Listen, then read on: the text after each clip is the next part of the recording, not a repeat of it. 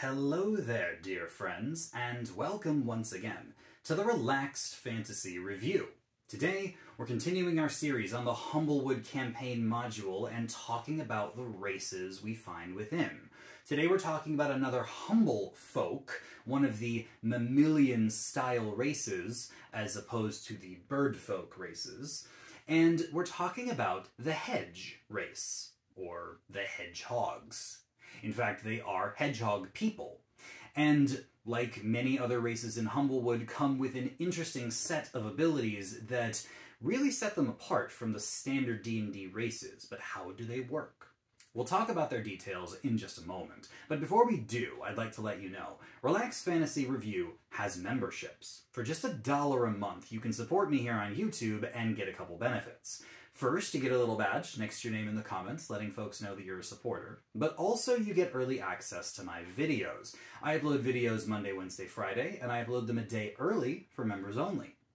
If that interests you, you can click the join button just below the video down there. I'd love to see you in the comments.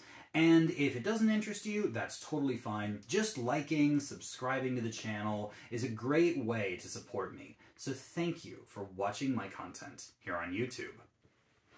So the Hedge race follow the old style of racial features because this book, Humblewood, actually came before Tasha's. So these races have a standard set of ability scores.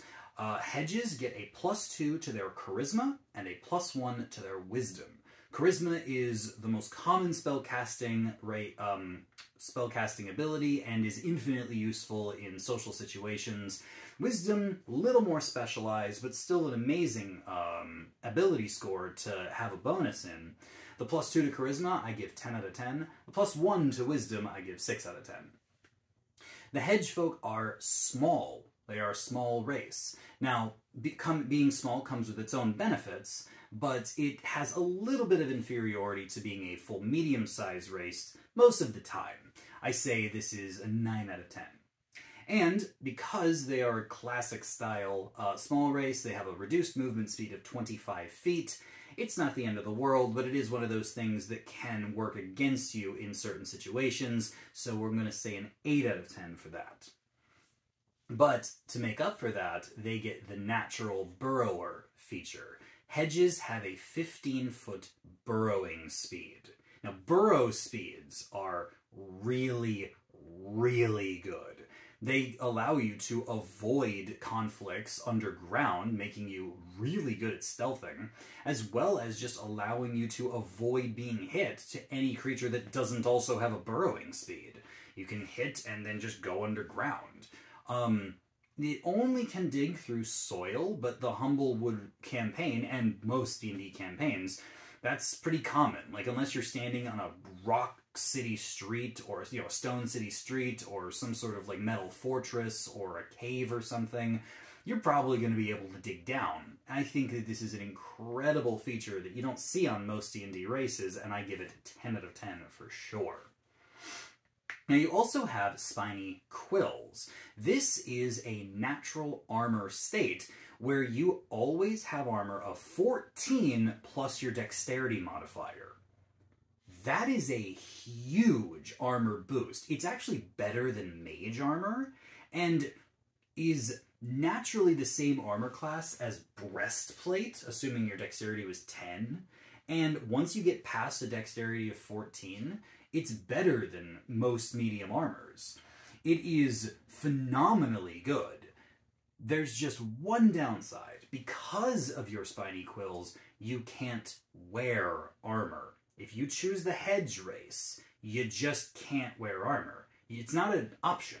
This is your armor class. If you try to strap on, you know, plate mail armor because you're a fighter or something like that, it won't work. There isn't even specialized armor that's built for you, which is a bit unfortunate, but I'm okay with this race having this massive buff to its natural armor, because that's gonna be, with an 18 dexterity, you've got the same AC as full plate anyway. So as long as you lean into your dex, or even just make it a secondary stat, and you'll have decent armor class, and you can still use shields with this. So I'm giving this 9 out of 10. If it gave you the option to wear any armor, then it would just be busted 10 out of 10. But as it stands, it's just a really good natural armor. And then there is the curl up feature. This is similar to a turtle's ability to withdraw into their shell. You curl up, and as an action, this sets your AC to 19. And if any creature tries to hit you and it misses due to your increased armor class, it actually takes 2d4 damage from your quills. The downside to this is that you can't do anything while you're withdrawn. You can't attack or move, and if a creature does hit you, it actually knocks you prone. So this is very much a emergency use ability if you're about to die. Although even then I would suggest fighting back unless you have no chance of winning. So yeah, I'm going to say this is a 7 out of 10 feature. Not useless by any means, but certainly not the thing you're going to be using most of the time. If I'm at 1 hit point, but I know that I can potentially knock my enemy down, I'm not using this. Then you gain the Forest Magic feature. This grants you the Druidcraft cantrip just naturally, which is fine. That's a good cantrip to have. It's decent for utility purposes. And once per day, you get a free casting of the Animal Messenger spell, which, again, is a decent utility cantrip that I'm sure you can find uses for, especially in this campaign. Overall, these aren't incredible spells, but they're okay. I say that for these 2 free spells, I give them 8 out of 10.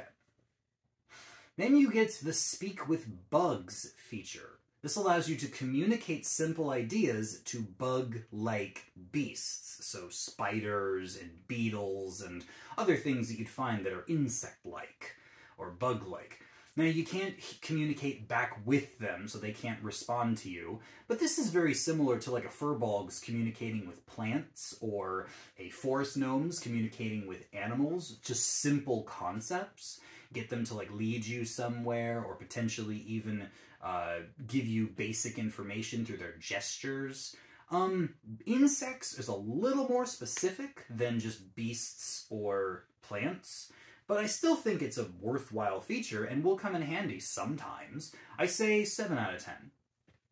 And then finally, your languages. In the Humblewood world, the birdfolk language is the equivalent of common, and hedges, in fact, do speak it. And then they have their own unique language, which is hedge. And the hedge folk are bilingual. You don't get to pick your languages, but I think that being bilingual is worth an 8 out of 10. And overall, I believe that the hedge folk are an 8 out of 10. They've got some cool abilities. Their burrow speeds, their armor, their natural magic is pretty good.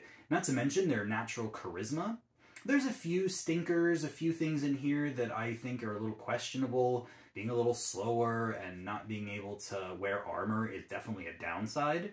But I think 8 out of 10 is a valid rating for them. I think that they lean very heavily into the charismatic, dexterous race that also is very in tune with nature. I think that's a great way to play the game, and it works really well in Humblewood. But you don't have to play them in Humblewood. With your DM's permission, you can lift them straight out and plop them in a regular D&D campaign. It wouldn't break the game. I think that you'd have a great time playing a hedgehog person. This has been the Relaxed Fantasy Review. If you enjoyed the video, please like and subscribe down below. Have a look for the join button down there, as well as a link to the Deck of Many's Humblewood campaign. It's a real old classic 5th edition book. I highly recommend you check it out for yourself. I promise you won't regret it. Have a good one, my friends.